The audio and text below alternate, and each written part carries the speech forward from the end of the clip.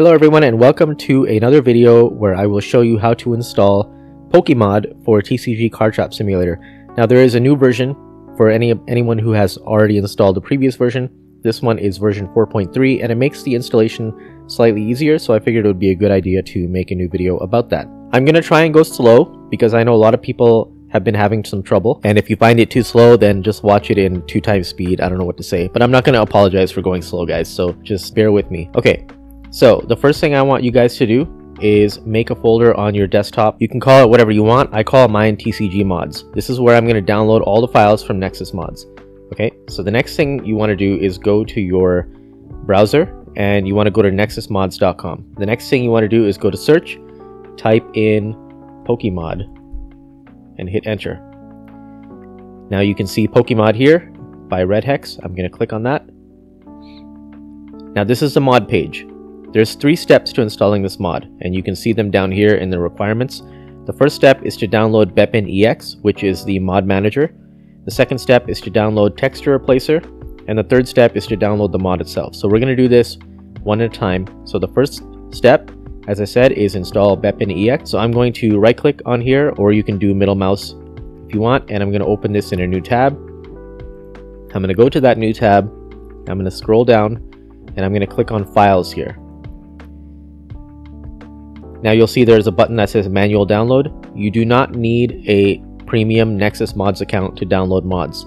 Do not pay for anything. You can download it for free. I'm going to click manual download and it's going to ask me where I want to save it. I'm going to save it in this TCG Mods folder that I made on my desktop. I'm not going to change the name. I'm just going to hit save. Once it's done, you'll see it in the TCG Mods folder. It's a zip file. You want to right click on it, go to extract all, extract.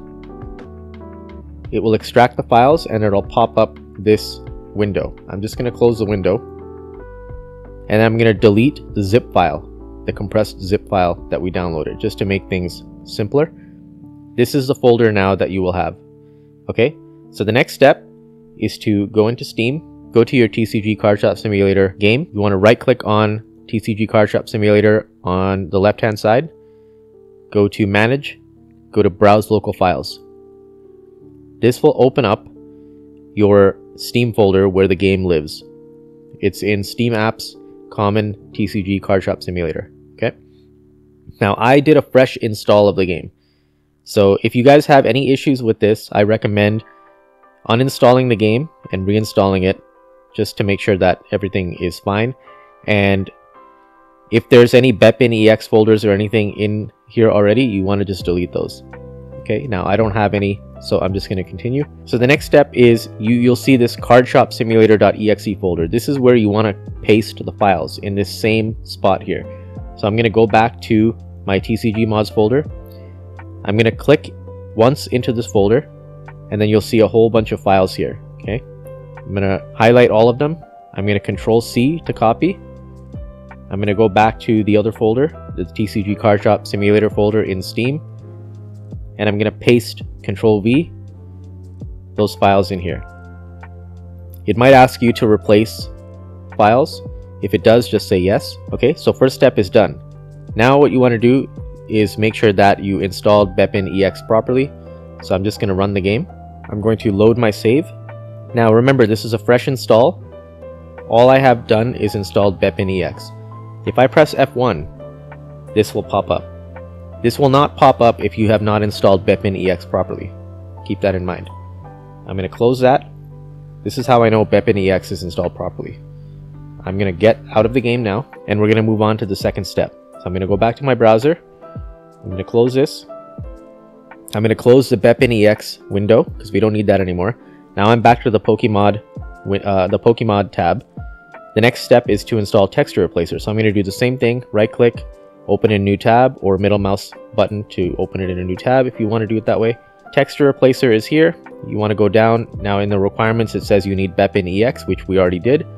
So I'm going to go to Files. I'm going to click Manual Download once again. I'm going to download. And I'm going to save it to my TCG Mods folder, just like I did before. Once it's done, I'm going to go back to the TCG Mods folder and you'll see TextureReplacer here. If you are in the BepInEx folder, then you're going to want to go back one and that's how you'll get back to the TCG mods folder. Now I'm going to right click on the TextureReplacer zip file. I'm going to extract all and press extract. I'm going to close this window, and again I'm going to delete the zip file just to keep things clean. Okay, now TextureReplacer needs to go inside a specific folder in the BepInEx folder that you had before. So I'm going to click in here once. I'm going to copy this TextureReplacer folder, or you can just do Control-C. And then I'm going to go to the Steam Apps Common TCG Card Shop Simulator folder. Now you want to click inside the BepInEx folder. Click inside Plugins, and you want to paste that file that you just copied, Control-V, right into there. So now you have TextureReplacer inside Common TCG Card Shop Simulator BepInEx plugins. Okay, so that step is now done. If you want to verify that this is done, you can go back into the game and press F1, and you'll see, actually I'll just show you. Go back into the game, I'm going to press F1, and you can see now TextureReplacer 1.03 is here. That's how you know that you've installed TextureReplacer properly. Now the last step, I'm going to go back to the browser. I'm going to close this tab for TextureReplacer, don't need it anymore. And now we are at the Pokemod step. So I'm going to go to Files on the Pokemod page.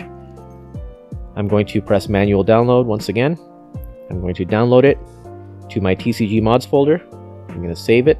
This one's a little bit larger, so it might take a bit. Once it's done, I'm going to go back to TCG Mods folder. And here I have Pokemod now, version 4.3. I'm going to right click, extract all, extract, and once again it'll take a little bit because it's a big file. Once it's done, I'm going to close this. I'm going to delete the zip file once again.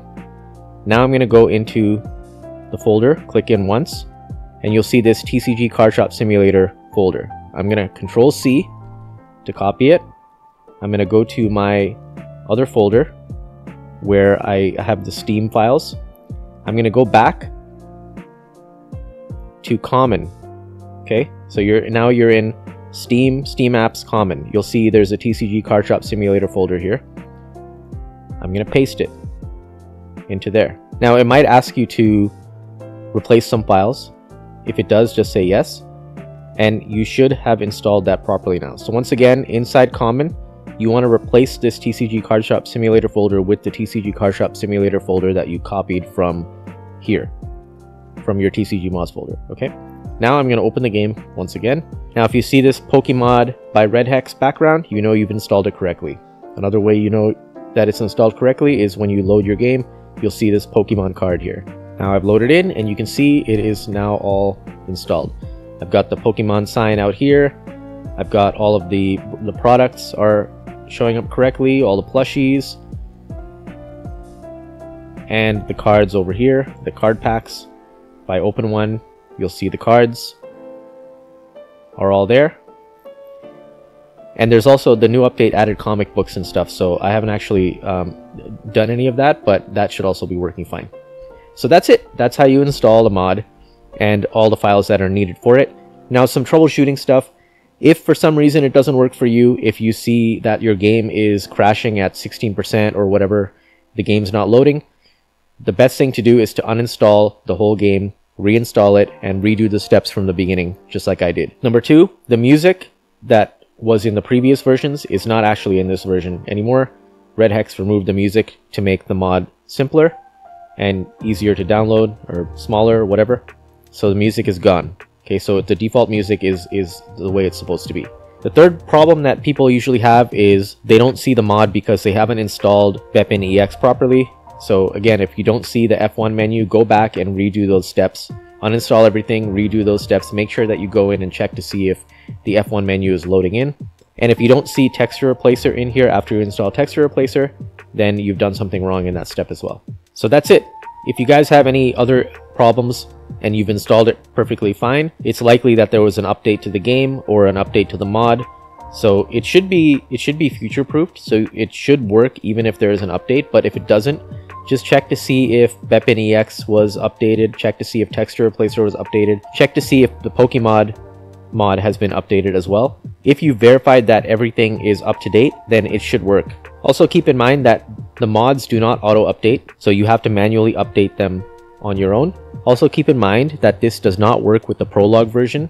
The prologue version is the free version of this game that you can just preview. This will not work there. Steam Deck, I think it works. I don't know for sure. I haven't done it. I don't have a Steam Deck myself. So if you have successfully installed it on Steam Deck, then let me know in the comments.